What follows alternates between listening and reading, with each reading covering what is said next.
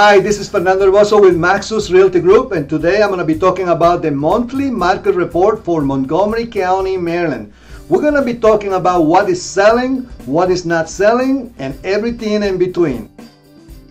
Okay, we're going to be talking about the new listings in the area, with a total of 3,317 new listings.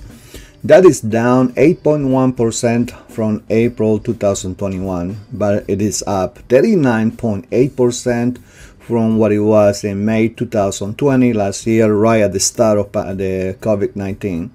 New pendings, this is properties under contract, 2,812, 5.6% up from last month, and 37.9% up from last year.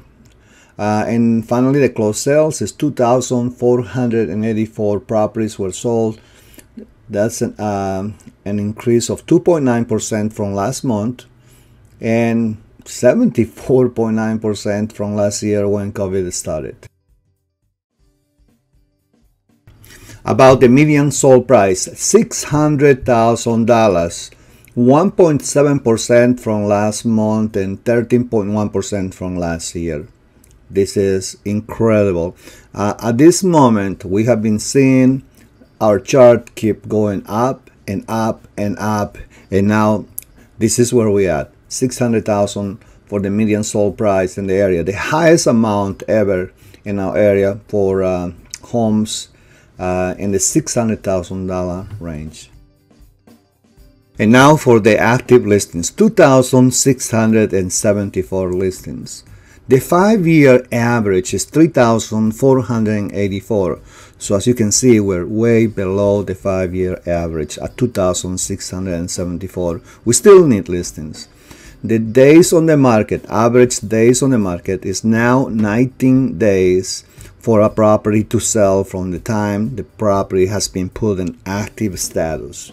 The 5-year average for days on the market is 25 days. So right now, the average is around 19 days for a home to sell.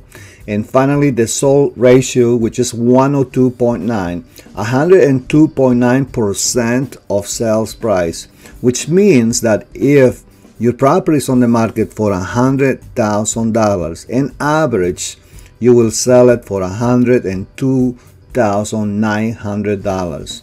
So this is the reason why the market is so crazy. You know, not only we don't have enough listings, the days on the market is very low, and the properties are being sold for more than asking price on an average. And this concludes our market report for the month for Montgomery County, Maryland.